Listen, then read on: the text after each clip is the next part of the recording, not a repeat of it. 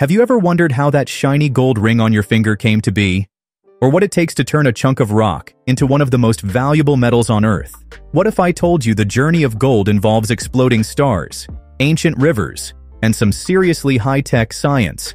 Today, we're diving deep into the fascinating process of how gold is made, from its cosmic origins to the glittering treasure we know and love. Let's get started. The cosmic origins. How gold is born in stars. Gold's journey begins billions of years ago, far beyond our planet. Inside the cores of massive stars, extreme temperatures and pressures fuse lighter elements like hydrogen and helium into heavier ones. However, gold isn't formed during a star's regular life cycle. It's created in the cataclysmic explosions of supernovae, or the collisions of neutron stars. These violent events release enormous amounts of energy, forcing protons and neutrons to combine into heavy elements like gold. This process, known as nucleosynthesis, is how gold and other precious metals are born. Once formed, gold is scattered into space as stardust, mixing with gas and debris from the explosion.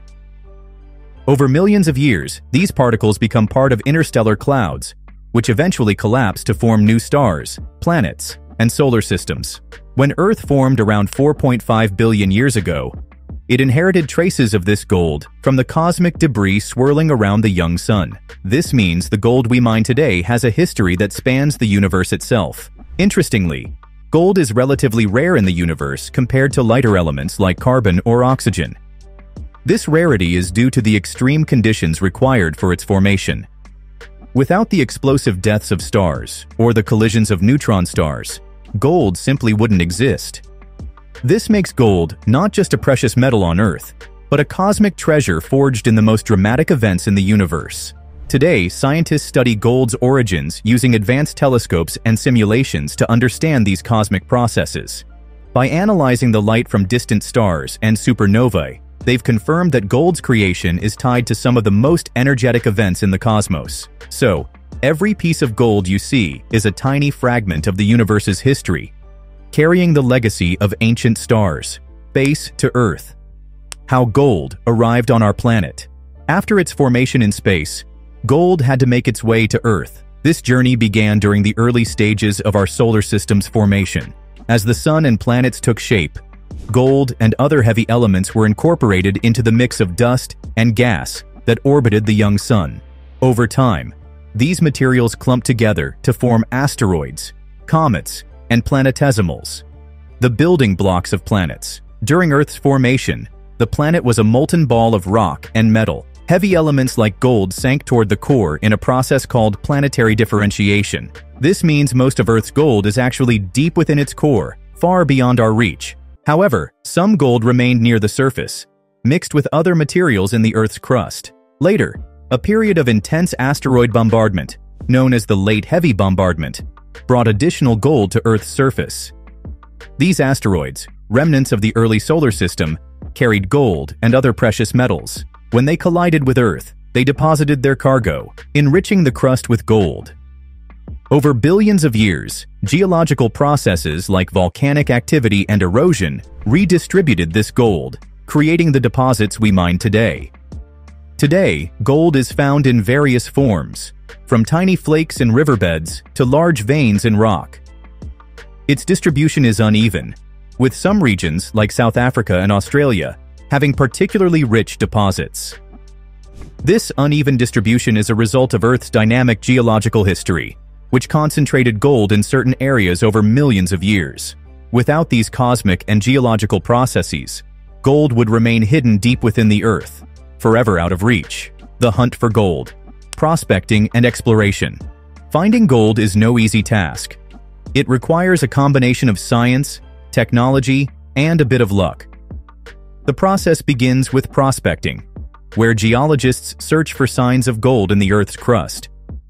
They look for geological formations, such as quartz veins or alluvial deposits, that are known to contain gold. Traditional methods, like panning in rivers, are still used in some areas, but modern exploration relies heavily on advanced technology. Geologists use tools like satellite imagery, aerial surveys, and geochemical analysis to identify potential gold deposits. They collect rock and soil samples to test for traces of gold, often working in remote and challenging environments. Once a promising site is identified, more detailed exploration begins, including drilling to extract core samples and map the deposit's size and quality. This stage is crucial because mining is expensive and time-consuming. Companies need to be sure a deposit is economically viable before investing in extraction. Advanced computer models and 3D mapping help geologists estimate the amount of gold present and plan the most efficient way to mine it. The hunt for gold is a global effort, with exploration taking place on every continent. Some of the largest gold deposits have been found in places like the Witwatersrand Basin in South Africa, the Carlin Trend in Nevada, and the Super Pit in Australia. Each discovery is the result of years of research, hard work, and cutting-edge technology, proving that finding gold is as much a science as it is an art. Mining gold, extracting the precious metal from the earth. Once a gold deposit is located, the next step is mining. There are two main types of gold mining: surface mining and underground mining. Surface mining, also known as open pit mining, is used when gold is found near the surface. Large machines remove layers of soil and rock to expose the gold-bearing ore. This method is efficient, but can have significant environmental impacts, including habitat destruction and water pollution. Underground mining is used for deeper deposits. Miners dig tunnels and shafts to reach the gold, often working in challenging and dangerous conditions. This method requires specialized equipment and safety measures to protect workers from hazards like cave-ins and toxic gases. Once the ore is extracted, it's transported to a processing plant for further refinement. In recent years, new technologies have made mining more efficient and environmentally friendly. For example, heap leaching uses a chemical solution to extract gold from low-grade ore, reducing the need for extensive digging. Similarly, biomining uses bacteria to break down ore and release gold, offering a more sustainable alternative to traditional methods. Despite these advances, gold mining remains a complex and resource-intensive process. It requires careful planning, skilled workers, and significant investment. However, the rewards can be immense, with a single mine producing billions of dollars worth of gold over its lifetime. From the depths of the earth to the surface, mining is the first step in transforming raw gold into the precious metal we value so highly. Crushing and grinding, breaking down the ore. After mining, the gold-bearing ore is transported to a processing plant, where it undergoes crushing and grinding. This step is essential because gold is often trapped within hard rock, making it difficult to extract. Large crushers break the ore into smaller pieces, which are then ground into a fine powder using ball mills or other grinding equipment. The goal is to liberate the gold particles from the surrounding rock, making them easier to separate.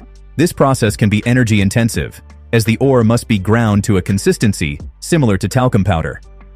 Water is often added to create a slurry, which is then pumped into tanks for further processing. Crushing and grinding are critical because they determine how much gold can be recovered. If the ore isn't ground finely enough, some gold may remain trapped and go to waste. On the other hand, overgrinding can increase costs and energy consumption. Modern plants use advanced monitoring systems to optimize this process, ensuring maximum gold recovery with minimal waste. Once the ore is finely ground, it's ready for the next stage, separating the gold from the rest of the material. This is where the real magic happens, as the precious metal is extracted and purified, inching closer to its final form. The refining process, turning raw gold into pure metal. The refining process is where raw gold is transformed into the pure, shiny metal we recognize. The first step is separation, where the gold is extracted from the crushed ore. This is often done using cyanidation, a chemical process that dissolves gold into a solution. The gold-laden solution is then treated with activated carbon or zinc to precipitate the gold, turning it back into a solid. Next, the gold undergoes smelting, where it's heated to high temperatures to remove impurities like silver, copper, and other metals. The result is a gold-silver alloy called doré, which is further refined to achieve higher purity. One common method is the Miller process, which uses chlorine gas to separate gold from other metals. The gold is melted and exposed to chlorine, which reacts with impurities and forms a slag that can be skimmed off. For even higher purity, the Wohl-Will process is used.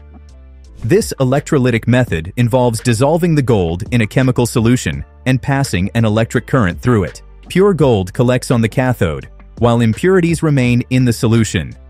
This process can produce gold that's 99.99% pure, making it suitable for industrial and investment purposes. Refining is a precise and delicate process, requiring specialized equipment and expertise.